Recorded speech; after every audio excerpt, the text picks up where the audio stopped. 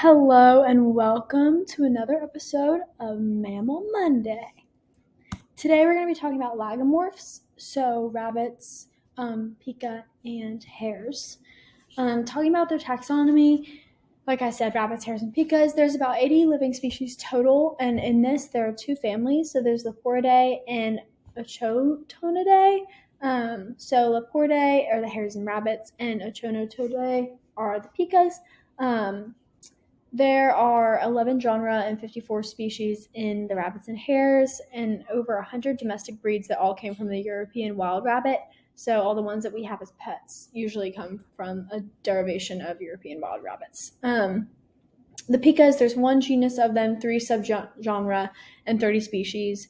The first fossil record of mammals with lagomorph-like characteristics is actually from 65 to 54 million years ago. So their habitat and distribution, it's kind of hard because there's a transparent background, but the European wild rabbit has been introduced to most of Oceania, which is this, with Australia and the surrounding islands.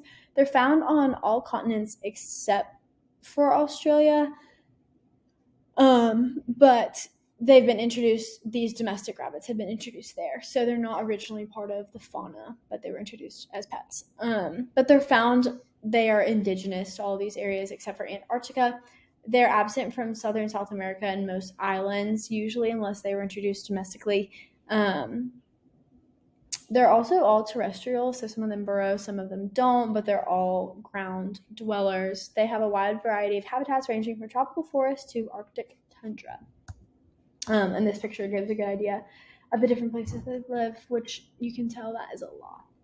They are widely distributed. Next up, talking about their morphology. They have long ears, short tails, and strong hind limbs for bounding locomotion. Rabbits do. Pikas have shorter and rounder ears, which you can see the difference right there. So this is a hare versus a pika. So cute. No external tail, and then much less well-developed hind limbs. So they scamper rather than bound. The folds of the skin on their lips meet behind the incisors so they can knot without their mouth having to be open. And other flaps of skin, so there's the flap for gnawing and then the flap that closes their nostrils.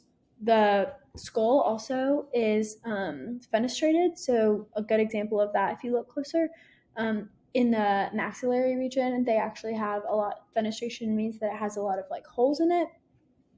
Their palate is pretty short. They also have a pair of incisors in each quadrant of the upper jaw. There's one large and then a small one located immediately behind the larger one. And these teeth just keep growing throughout the animal's life, which is much like rodents. But they're not super closely related to rodents, but they were thought to have been. Speaking of their natural history, they're herbivores, so they feed on grasses and other small plants. They actually eat their own poop, which is not super cute, but it's called coprophagia.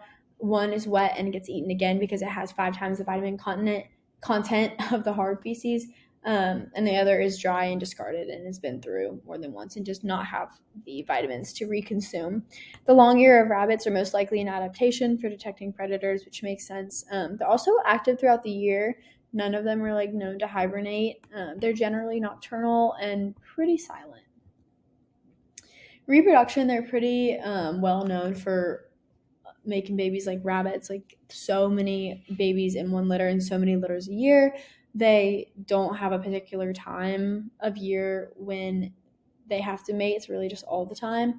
And something that's characteristic of them is that the mothers are very inattentive to their young. They visit their young to nurse only once a day, and the visits are really short. But lagomorph milk is actually one of the richest among all mammals, and that's why the young grow so rapidly, and they're weaned in about a month, which is pretty fast. The does, which is the female, they do not go into heat, but they can reproduce at any time of the year. Like I said, they start breeding at 5 to 6 months of age, which is extremely young, and they continue to have young for 4 years. Their gestation is about 30 days, depending on the species, and the doe can produce between 1 and 12 young each litter. Again, a lot. Some fun facts. That's the cutest little guy. So cute. Nearly half of the world's rabbit species are actually in danger of extinction, and many of them are among the most vulnerable of all mammals. They also do something called boxing during territorial disputes, where they use their front limbs and box. They also have an auditory signal that most of the species do is a loud foot thump that indicates alarm. So like Thumper and Bambi, that's what that came from. Or aggression, not just alarm, also aggression. But in the wild, rabbits actually don't eat many root vegetables. Not that they can't, but that's not their go-to. It's usually grasses. So like in cartoons, Bugs Bunny having a carrot, they couldn't survive on just carrots alone. It actually has, I believe, a lot of sugar. Carrots have a lot of sugar and accounts for like 15% of like tooth decay in domestic rabbits, which is an interesting fact. Baby rabbits are also called kittens, so not bunnies, kittens. And rabbits also jump when they're happy. They do this thing called a binky, which I have a video coming up.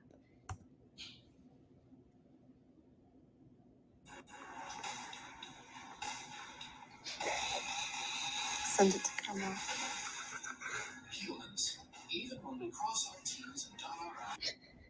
So that was a super epic rabbit binky. I found out that that's what that's called. It's so cute. Yes, so that was a Lagomorphs. Really interesting, really cute. A lot of domestic creatures. They look like rodents, but they're not. And here are some sources. Have a great rest of your day.